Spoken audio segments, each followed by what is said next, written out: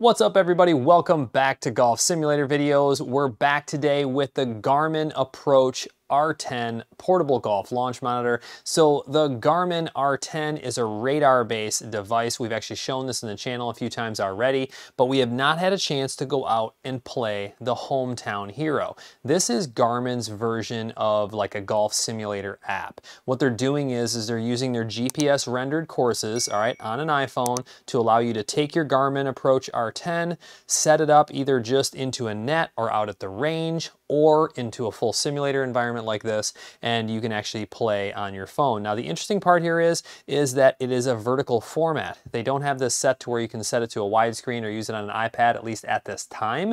So it may be a little difficult if you're trying to do that onto a projector. You're going to have a little different format that is going to be more of a vertical format like a phone. So in this case, what I'm doing is I'm going to play with the UNEEKOR EYE XO and the view software into my projector, and then I'm going to record the screen so you guys can see that and play along, kind of look at some distances, ball flights, you know, see if they represent themselves the same. But let's just go ahead and open up Hometown Hero, or Home T Hero, I'm sorry. As you can see, it's up to 4 players, all right? There's 42,000 courses, or more than 42,000 courses that you can choose from.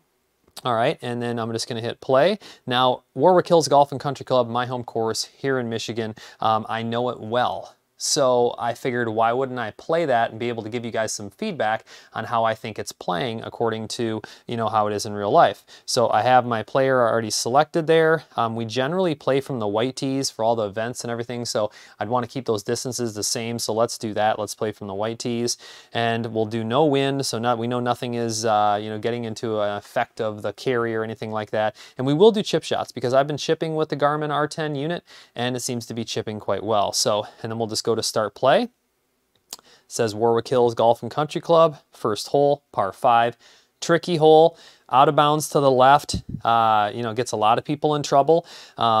And it kind of dog legs to the right, has a lot of trees on the right-hand side, so if you get the ball off too far to the right, it's tough to get that long, you know, shot up towards the green.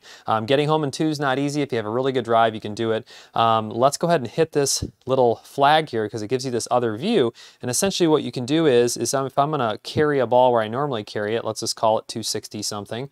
All right, I'm going to land right there. It's going to bring me with 250 into the green. Those distances seem pretty spot on compared to what I'm used to. So I like to just get kind of right in the middle of the fairway there. That's where it has me aimed. Then I'll go back to the view. I'm just going to set my phone down and just be looking over along the way. You guys obviously have that, you know, up on the screen for you. So grab my tee. Unit is always lined up and level. I have a very level surface here. I use actually my alignment rods to make sure it's aligned and straight to my target, you know, making sure that there's no types of interference that could be with radar. You know, you don't want heavy metal or loud fans, things like that can affect a radar unit, including the Garmin R10. All right, so understand that. If you guys haven't had a chance to subscribe to the channel yet, please do. I appreciate it. And then also check out the other videos on the Garmin R10 and other things in the channel. I appreciate it. Make sure you comment below. Let me know what you think. Let me know if you're playing the Garmin R10, what you think of the unit, any comments or questions you might have.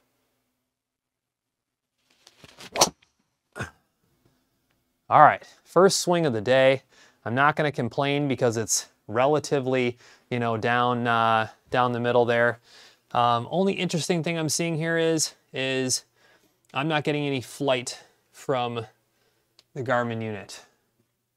So of course I carry it 264 right down where I want to, and I would assume what's happened there is that it may have gone into a sleep mode because I don't see it blinking.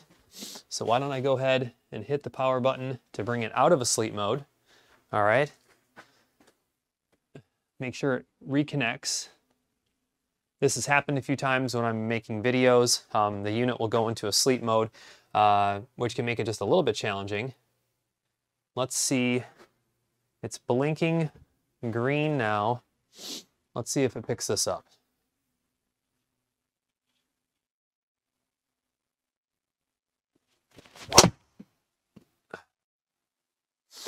There it goes.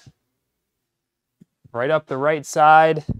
Didn't quite have the draw on it that it did on the UNEEKOR unit. Ball flight, you can see, had a little bit of a draw.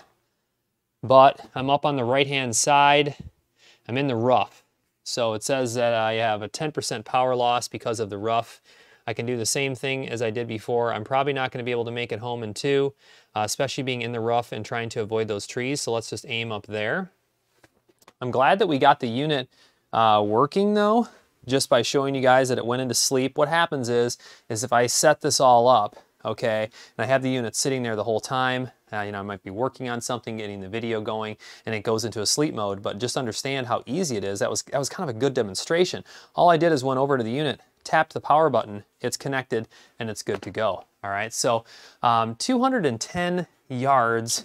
I'm just gonna hit a 5-iron, 10% deduction. I think that's gonna get me, you know, relatively close to where I need to be to the green. Obviously, I have to avoid those trees. A little bit of a draw. Did it make it over? Oh, did it hit the one tree? I think it hit the one tree and ricocheted off. So now it's going to put me, it's a 10% deduction too. But you can see now I'm 90 yards to the green. All right. And I am in the rough again, so it's taking off 10%. So I'm going, that's a little in between for me. Rather than swinging a wide open 58, why don't I hit a 54? All right. Only thing I've noticed with the R10 so far is the side spin can be a little bit challenging, at least in this indoor environment. You know, it's not quite catching the curvature of the ball like I normally see. And so I'm just kind of messing with it. Obviously, I think that there could be some firmware updates coming maybe to address it. We'll see that, but just an observation I've had. All right, that was a pretty good ball. UNEEKOR has it carrying 100 yards, and it's in the center, 89 yards. Is that a one putt? One stroke, so it's gonna let me tap that into the hole for a birdie. We birdie the first hole.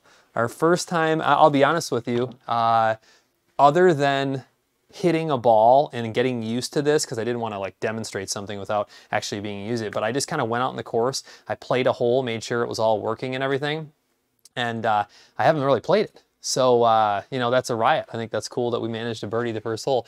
Let's do the same thing again. Let's hit our flag. So generally, you know, this hole in real life, what you'd love to do is hit a big fade. It ends up landing down here in this little valley, and you can have a short, you know, pitching wedge in. What people get in trouble with is there's OB hard left. You can't see it, but there's a road over there. And if you hit it too far dead straight, it ends up going in those trees and it's a tough punch out. So I'm gonna do what I normally do and attempt to hit a little bit of a fade. The only interesting part is I feel like when I've been doing that on the R10, it has a little bit of a tough time picking up my fade.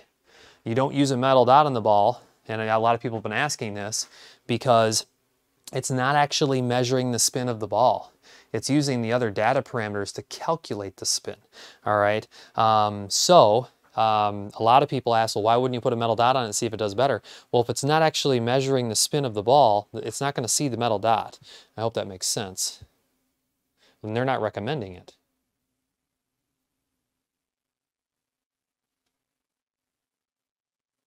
Come on, fade.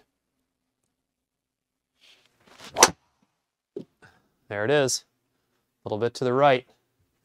And the unit appears to be picking it up, from what I can tell.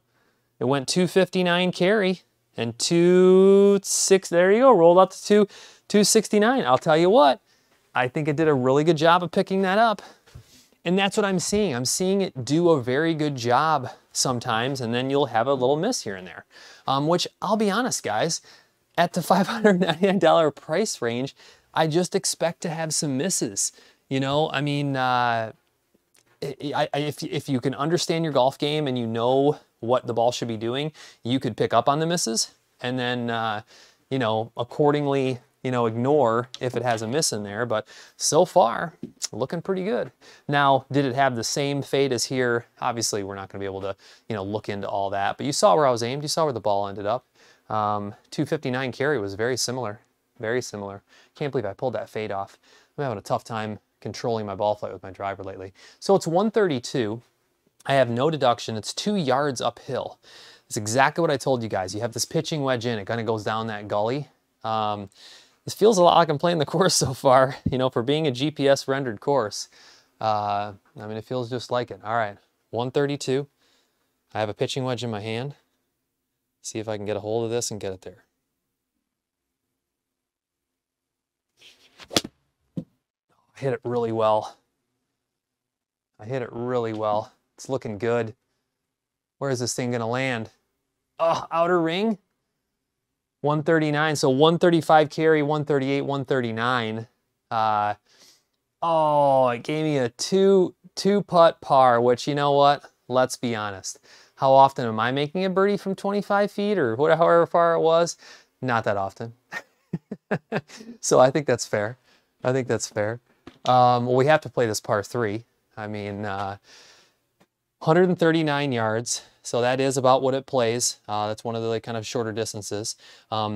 It's somewhat similar to what the hole looks like. The bunker's in the right spot and everything. I mean, I like these renditions. So this is a solid 9-iron due to the fact that it's uphill. And I'll tell you what, this thing always plays long, I feel like. The interesting part is with this auto putt, you know, there's no putting in the R10. It's not something I should bring up right now. If you're playing E6 Connect, which has putting, this doesn't. This doesn't offer putting. You use auto putt or computer decides. I go over that in the previous video where I play E6, so you know, watch that video if you want to learn a little more about that. But no putting on the R10. Okay, so do understand that. Man, I'm really liking the results so far. Same exact environment I've always had, but less curvature, you know, concern that I've seen a little bit of. So I hope this is a great demonstration for you guys. I've had a ton of people asking. They're like, can you please take the Garmin R10 and play the Home Tee Hero?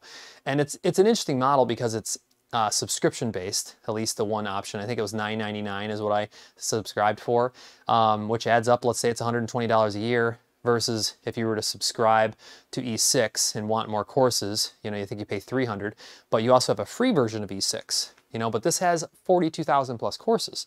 I feel like I'm playing Warwick Hills right now. I mean, this isn't bad. It'd be fun to take it out on the course even. Someone was talking about that. That'd be a lot of work, but if I can do it, I'll see if I can. All right, see if I can pull this off. 9-iron. Oh, it was struck pretty well. That could be so good. Be the right distance. Oh, too far. 146, right what I was trying to do. 145. Do I feel like the distances might be like spot on the Home Tee Hero here?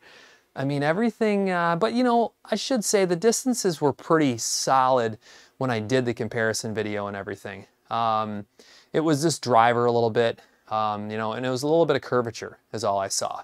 Once again, I mean, we're here with the Garmin R10 or the Garmin Approach R10 and seeing some pretty solid results. I really want to hear what everybody has to say. I mean, I think it's key. I think there's a lot of users of the Garmin R10 on the channel, along with other devices, and I think it's really important that you guys comment on the video, you know, let me know what you think, let others know what you think. I appreciate that engagement. I think it's what makes the channel, you know, such a fun community for people to share, hey, this works for me, or hey, if you're having this issue, you know, make sure you look at this, like I mentioned with the fans and the heavy metal. I mean, it's a radar device, understand that. It needs to be level, needs to be aligned. You know, those things are all important. But I'll tell you what, for $599, you could go out on your course or out on your range and have some fun, play with some buddies with your iPhone. You don't need a computer, you don't need a projector, you don't need anything else. So it's something to understand. E6 does have their iOS version that's free with this. I demonstrated, so you could do that as well.